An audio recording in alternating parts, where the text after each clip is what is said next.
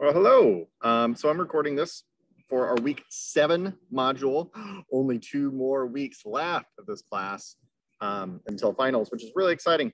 So my neighbor is mowing his yard on his insane tractor mower as slowly as humanly possible. And so I hope it doesn't come through a whole lot. I'm going to keep this video really short as a result. But I wanted to do it outside because it's a beautiful day out, and it'd be stupid not to do that. So this week is on the Cold War. It's really only on one chapter of the Cold War. The book has 2 chapters, but we're just doing the first one because it honestly has the most important stuff in it. The second chapter is chapter 28. You're not reading that.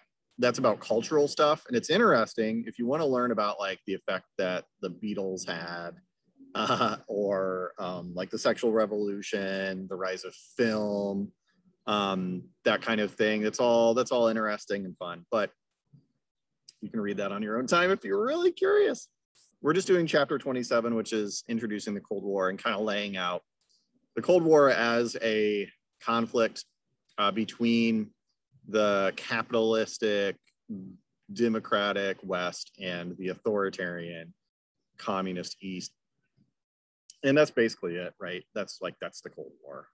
Seems like ancient history to us now in 2021, but it wasn't that long ago. I was born during the Cold War in the 80s, and I don't remember any of it, but it wasn't that long ago. So really your quiz is going to be asking you about some of the major touchstones, like what is NATO, who was, Nikita Khrushchev, the Iron Curtain, which you'll also be reading about in the Winston Churchill speech for this week as well, where he kind of coins the term Iron Curtain to denote this kind of metaphorical divide between East and West, between communism and democracy, and that kind of thing.